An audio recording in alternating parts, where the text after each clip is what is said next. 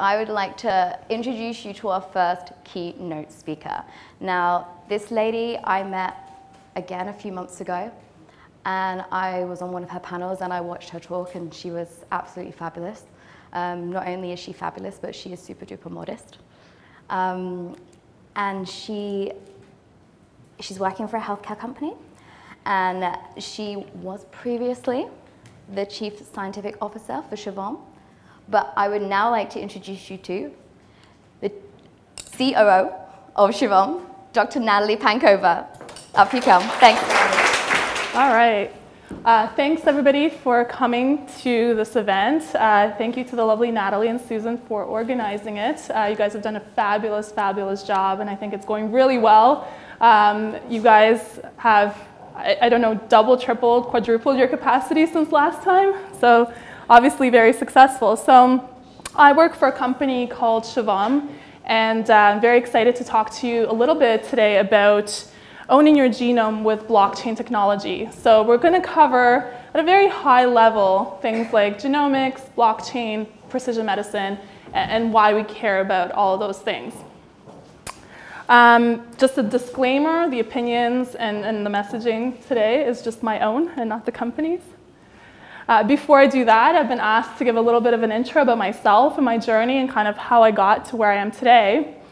So as Natalie mentioned, thank you very much. I am now the Chief Operating Officer for Shivom. Before that, I was the Chief Scientific Officer, so kind of working more on the science and R&D side. And my background is in operations and R&D for biotech and health tech companies, as well as I also lead the kind of the healthcare initiatives here with the Government Blockchain Association in London. And so my journey getting here has been anything but straightforward. Basically, I started my kind of first entry into healthcare with the federal government in Canada. When I was quite young, I started work in the occupational health and safety branch of the Royal Canadian Mounted Police. So this was really fun for me as a young student. I got to work with a lot of doctors, psychologists, nurses, and I thought, hey, healthcare is really cool. Let me try this. And so I decided to study an undergrad in biochemistry with an intention of going to medical school. However, when I was doing this, I also realized that I kind of liked research. I did a little bit of research work. And so not really knowing what I wanted to do at the end of my degree, I decided to take a year off. And I did some brief stints in pharma and clinical work. And what I learned here is that I really liked the intersection of the two. I liked helping bring treatments forward, so doing drug development, but I also liked working with the patients and really working on that human side of the work. And so, again, still not knowing what I wanted to do, went back to school, studied medical research, and here, when I was at the bench, I realized I didn't really like being at the bench. I wanted to bring more of an impact to the healthcare community, to the patient community, than I was doing with just straight bench work. And then I went and did a little bit of work in nonprofit, did some operations, business development on my own free time as a volunteer, and then decided to apply that work and join a biotech, basically. And during that time is when I did things like business development, investor relations, operations, R&D, and I really, really enjoyed helping bring some of those technologies to the market, so helping commercialize treatments for patients. I also did a lot of teaching on the side all throughout my career, and then moved into health tech, kind of more related work, so things like diagnostics, precision medicine, AI technologies. And so last year, when the folks at Shivom, the co-founders, reached out to me, it was only when I was just learning what blockchain was. I had heard of it, I kind of understood it for healthcare, but I could understand the impact that it could have for things like genomics, like precision medicine. And having been in that space, I saw some of the challenges with transacting, moving around data, health data specifically, some of the roadblocks, particularly working in hospital settings and government settings. You can see the slowdowns, the silos, and things like that. So I thought, hey, this was really awesome. We can use this technology for securing healthcare data. And so I kind of jumped into that kind of full force in January, and it's been really exciting ever since. And so one of the things that I would say, and people always ask me, well, what are you doing in blockchain? How did you get in here? It's obviously been unplanned, right? And one of the things that I've learned from my experience is that it really humbled me in terms of planning your career. And so for me, as somebody who used to be this kind of control freak person, who knew exactly what I wanted to do and an exact way to get there, I realized there's more than one way to get somewhere. And I still get to make an impact now for patients, helping run a startup. And I feel like I get to make more of an impact than if I was myself directly treating a patient on a daily basis. So, and it's different for everybody, but this is kind of my takeaway from it. And another thing is, if you're going to ask me now, 5 years from now, where am I going to be? I will tell you that I have no idea. Because if you had asked me 5 years ago whether I was going to be in blockchain or whether I was going to be in tech at all, I would have said, probably you're crazy, because I never really liked tech. I'm not a developer myself. So I never liked coding per se, right? And both of my parents are hardcore coders, so I can say that. They used to try to force me to study things like HTML and Visual Basic, and I was like, no. So it was kind of really remarkable for me to actually think about this and have a realization that this is where I'm now and this is what I'm doing.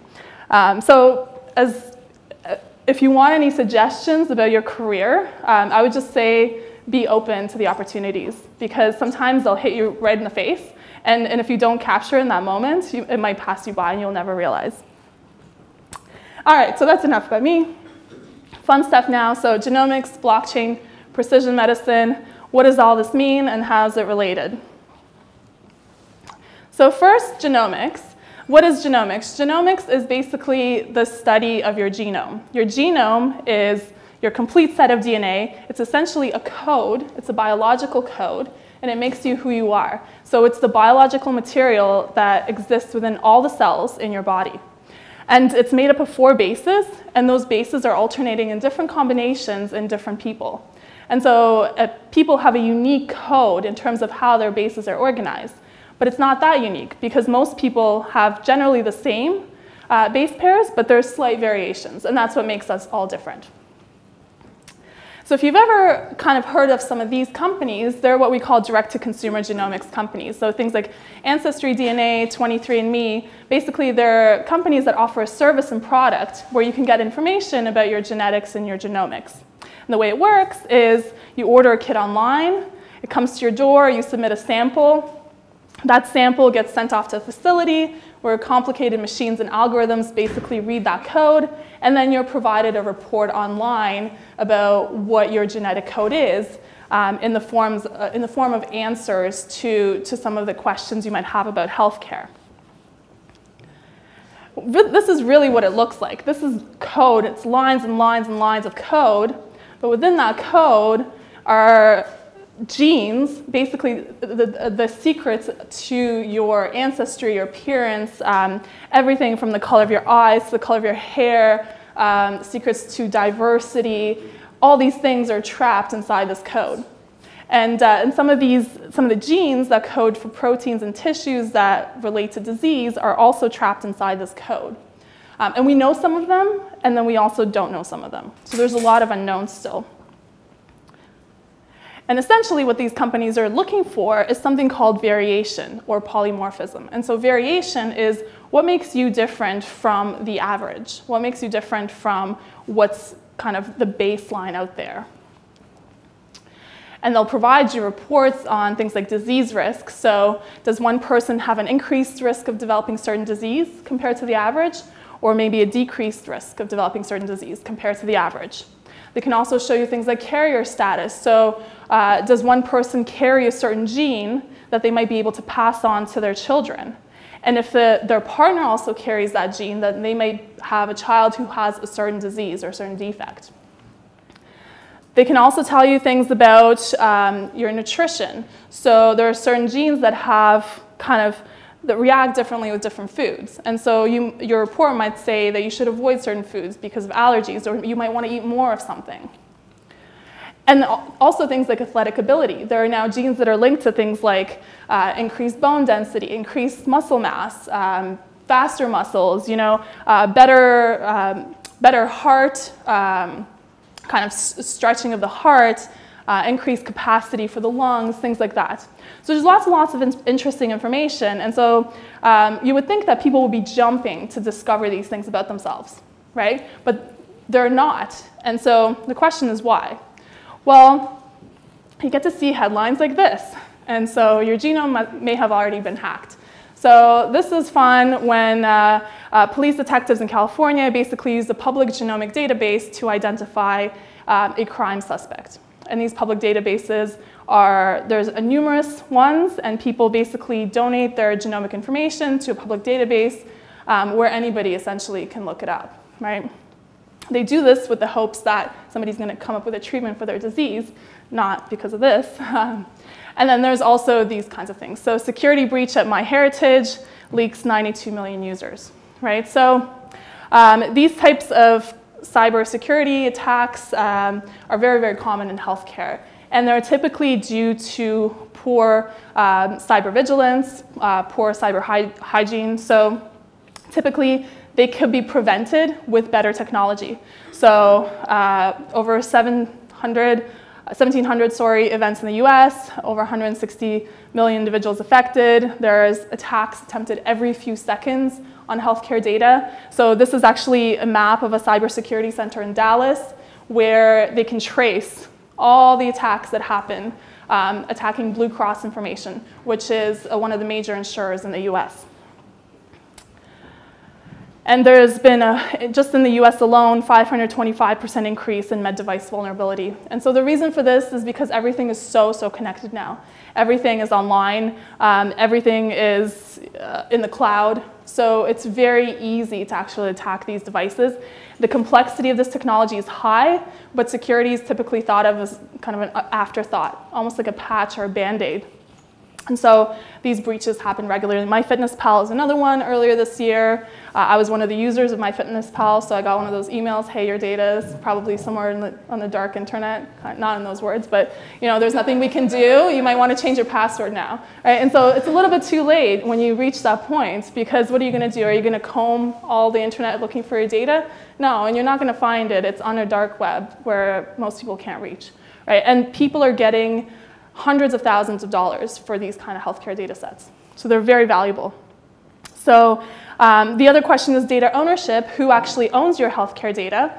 Well, these days it's really hard to tell because everything gets bought and sold regularly across the value chain. So at the patient level, the physician level, institution level, anything about you. So things like which prescriptions you get, which physicians you see, what kind of tests you do. All this information gets sold regularly, anonymized, of course, but there are people making money off this. And so if you're really interested in the history of where this came from and how healthcare data started getting monetized, this is a great book by Adam Tanner that I highly recommend. And so why would people want to own their genomic data, their healthcare data? Well, it's because it's valuable. So pharma giant GSK just made a $300 million bet in 23andMe, our favorite genomics consumer company, right? So the reason for this is something called precision medicine. So precision medicine is, this is the technical definition, an emerging approach for disease treatment and prevention that takes into account individual variability in genes, environments, and lifestyle. Basically, what it means is a way to treat people that's getting the right treatment to the right person at the right time for the right thing, without, with as little negative side effects as possible. And it's actually an amazing approach, and I strongly believe in it. So I don't see anything wrong with this model, right? I think it's a much more effective way to treat people. If you think on the basic level, the really simple example is blood transfusions. So people can only get certain types of blood from another person. That's because different proteins on their blood cells, based on their genetics, won't accept other blood cells. And so the person can get really sick, they can die if they get the wrong type of blood. You can also apply the same thing to diseases like cancer.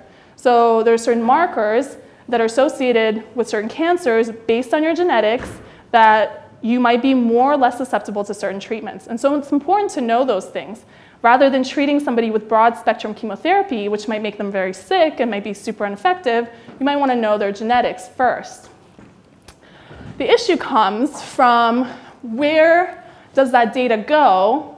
How does a person know where their data goes?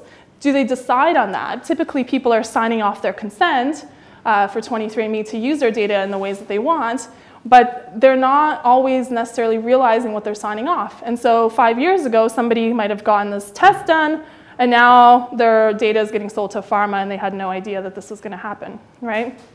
And the other thing is that they actually don't get any of that nice 300 million, right? So they're effectively paying twice. They're paying for the kit, for the diagnostic, and then once those drugs come out, they're going to have to pay again to get that treatment. So it's nice, they're going to get this cool personalized treatment potentially, but they're going to be paying a lot of money for it, and they get no incentive for the fact that their data helped contribute to that.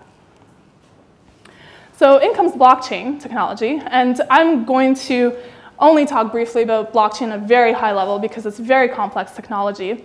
The technical definition of blockchain, it is a persistent, transparent, public append-only ledger. This is one of the technical definitions. So persistent, transparent, public append-only ledger. You guys got that? Makes sense? Yeah, everyone's super clear on that?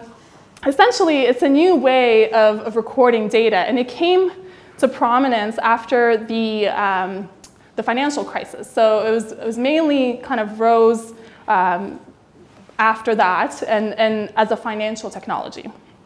But what it really means, let's try to break all this down. Persistent means it's constant, so it's unchanging. So you can't change the blockchain. Transparent means it's explicit, it's there for everybody to see. Public means that it's actually available to everybody. If they want to see it, they can. Append only means you can add information, but you cannot remove information from the blockchain.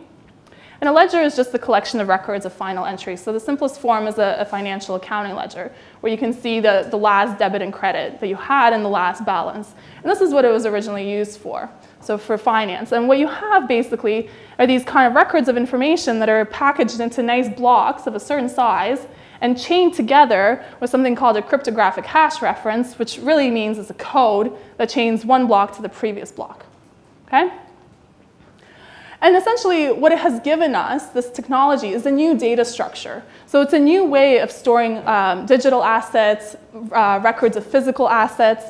One of the cool things about it is that it's decentralized, which means that record actually exists on multiple different computers. So there's no central point of failure like in a cloud or a regular standard database. So it's much harder to hack because you have to hack the majority of those computers where it's stored in order to actually get access or be able to do anything with it. And that's very computer intensive. So it's actually not worth it for the most part. And it allows you to share peer-to-peer directly with people because you can provide those private and public keys that Natalie was talking about. Same kind of thing as with a wallet. Essentially, you're providing a password to somebody to access your data. So it provides this underlying trust fabric for transacting, in our case, healthcare data and other information. And you can generate value from it. So for genomics data, it allows us to tackle some of those challenges with the storage and sharing of genomics data. So you can keep sensitive information hidden. So if patients don't want to share their information with an insurance company, for example, if they're predisposed to things like alcoholism, they don't have to. And this is often what patients are worried about. There's no issues of data provenance. You know exactly who the owner of the data is, where that data originated. There's an audit trail of all data access, so you know exactly who entered or who accessed that data set, and for what reason and when. And this is done with these private keys that, again, that Natalie was talking about. It's similar to crypto. Essentially, it's a password that you provide that it can be temporary. It can be a contract that expires after a certain amount of time. It could be one access or multiple access. And so you can share those passwords with the people that you want to share your data with. And you can also incorporate things like patient automatic consent, and incentives. So it really allows to support better research and better medicine initiatives. And this is what we're doing at Shivom. So essentially what we're trying to do is build a global genomics and healthcare data hub. And the idea is that anybody can store and access their genomic data. They can control the access, and they can generate value from that data. And they can obtain health and lifestyle type information. So it's blockchain, but it also intersects other technologies, so things like AI and down the road, potentially IoT, if we can link it to that. And what we want to do in the end is provide this open web marketplace where people can actually dock their apps and services on top of a blockchain-based platform. Any developer can dock essentially an app that can provide either an analysis of the genome or peripheral services, so for example, telemedicine, gaining access to other fitness, healthcare apps, things like that. And then there's a whole load of enterprise use cases for that data. But the point is that the patient, the user, controls all of that. And they get some sort of incentive for doing that. So one of the things that we want to be able to really do is to facilitate user engagement, because user engagement in healthcare is also a challenge, right? So one of the things that patients report they really want to be able to use all these apps and services that are available to them now more and more and more is incentives. So more than anything, they want to be incentivized for using them. Of course, everybody wants something in return, right? So this is the idea with our omics token. So our token is integral to the platform because it incentivizes people to do things like refer others, update their health information, provide their health information, provide consent, participate in studies, and so on and so forth, right? The other thing that we want to do is really enable this trust and security and be able to give patients their control back. So trust and security is important because of everything that we've just seen that happens in the healthcare space. We want to be able to really eliminate some of those issues with the security. And we can do that with the blockchain. And we want to be able to provide something to the user that generates value for them. But one of the things that we have to always keep in mind is the users have to be engaged, the institutions have to be engaged, so everybody needs to be engaged in kind of driving these changes. So just to summarize, with the digitization of patient health comes greater responsibility to make platforms secure, enable ownership, simplify this data exchange. Blockchain technology is well suited to address some of these challenges.